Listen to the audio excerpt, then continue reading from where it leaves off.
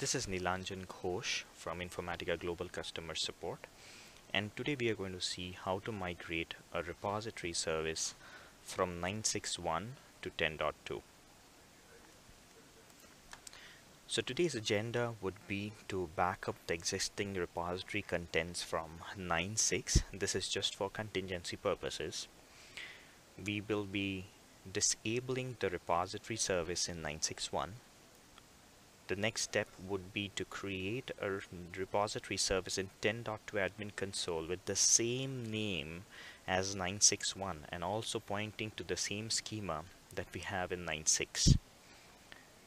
Then we will be copying over the siteKey from the 9.6.1 environment to 10.2 as siteKey_old, which means that we are not going to touch the siteKey in the 10.2 environment, which resides under info-home ISP config keys directory. We are just going to copy over the 9.6.1 siteKey and rename it and place it into the 10.2 keys directory as siteKey_old.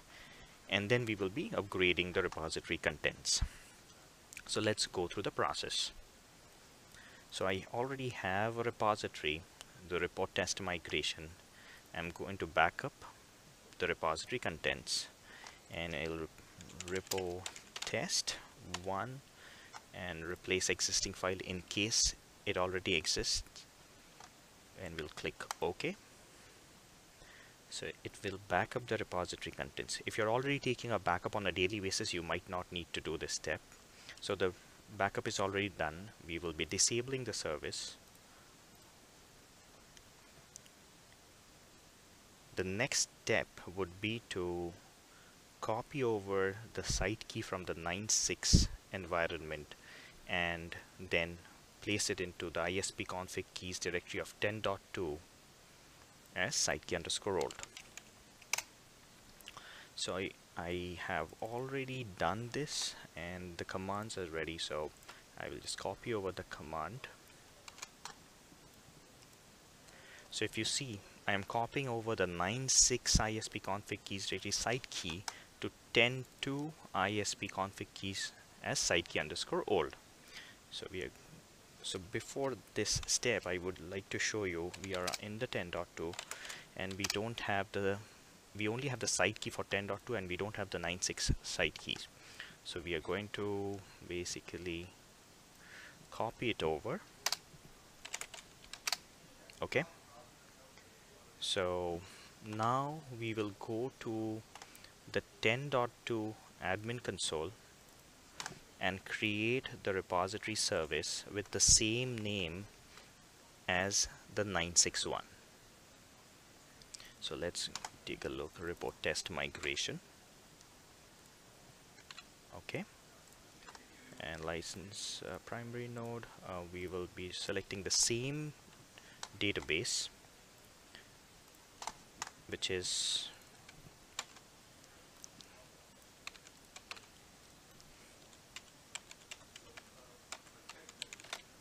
okay, and UTF. So we will say content exists under the specified connection string. Do not create contents. We'll finish. It should create, and then we will be enabling the service in 10.2. So this is available now, and the repository version is 184 is incompatible, so it needs a upgrade. So we are going to actions, repository contents, upgrade. We'll give the username password for the repository contents and then click OK. So executing action, and it's going to upgrade the repository contents. So what it is going to do in the background is it is going to read the siteKey_old of the 9.6 siteKey.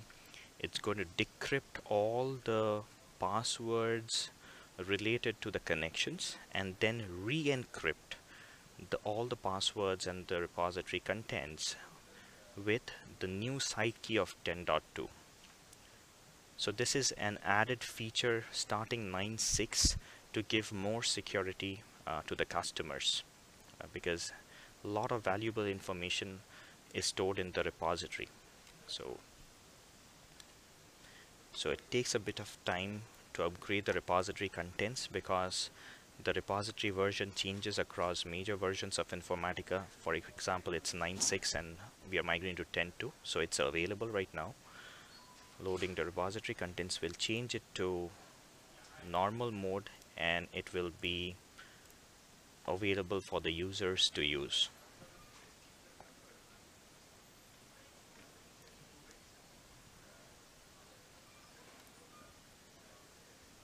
Okay, so it's disabling the service.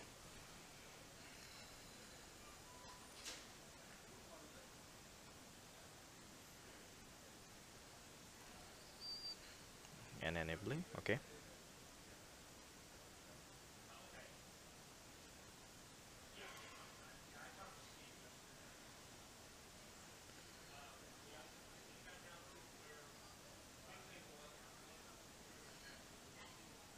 Okay, so it's available and operating mode is normal, which means it's up and running for use.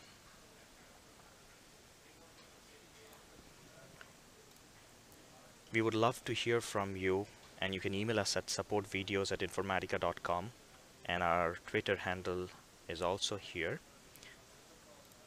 Thank you for watching the video.